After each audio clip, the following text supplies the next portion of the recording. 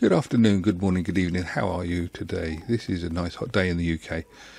We've been suffering from the heat. If you're from anywhere in the rest of the world, you're thinking, well, they all make their fuss about. Well, I don't know, actually, to be honest. I think it's lovely. I did a video the other day about the use of an app, and obviously it's been quite popular, so I thought I'd do another one.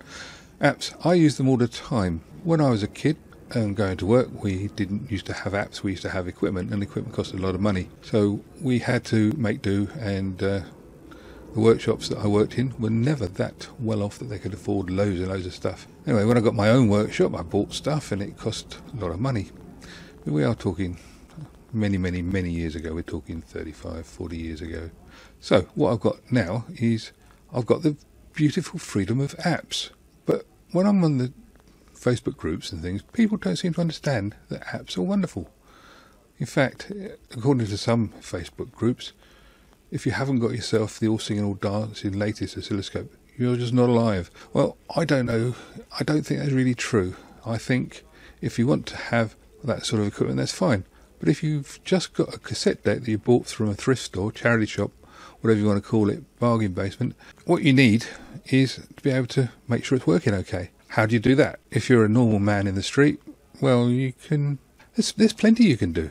You just have to look at it logically. And that's the point of my channel. Gary, keep it simple. Try to give you information you need in the way that you can use it, rather than the high-tech way that some of these fans and techs and that would try and have you believe.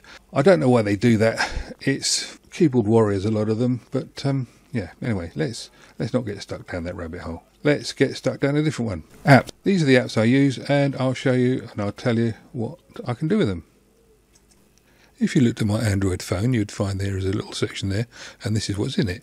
This is all the functions that I need most of the time. I've got a couple of others on there, but this is the ones I keep together. And we're going to look today at the one on the right-hand side, which is called... We've seen that already, but we'll look at it properly. And before anybody asks, I am not being paid for this. I use these because they're available, they're free, and they're good.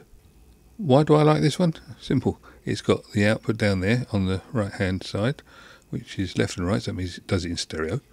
And you've got your waveforms, which are sine, triangle and square, and you've got various other controls on it, and you've got frequency sweeps, and you've got bursts. So all in all, it's a very comprehensive piece of kit. However, if you want something simple, then you can just go with one of these. It's in mono, but you've got the option of 3 tones, and that's useful for some things. This one's simpler to use, and it's just nice and works.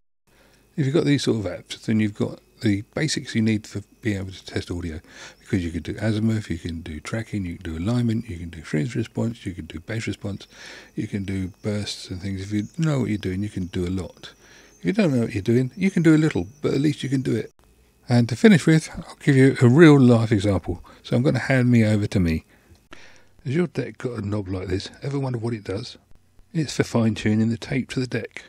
If you get an app like this and you set it up 2 frequencies, one high, one low, put it in, record it so they're both at the same level, but as you twiddle the knob, and then when you play it back, you'll see that where the knob was makes a difference. So all you've got to do is make note of where the knob was, and then when you replay it, you can get it right. The levels will be perfect. Best sound you'll ever get out of your deck. But if you can't do that, well, don't worry about it, just set it in the middle position, and it'll be about right for any tape. That's the way to do it.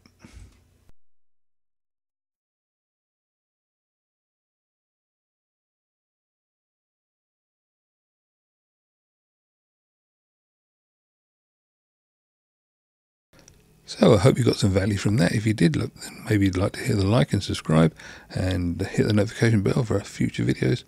And in the meantime, I'll catch you another time. Any comments, put them in the bottom and I'll get back to you.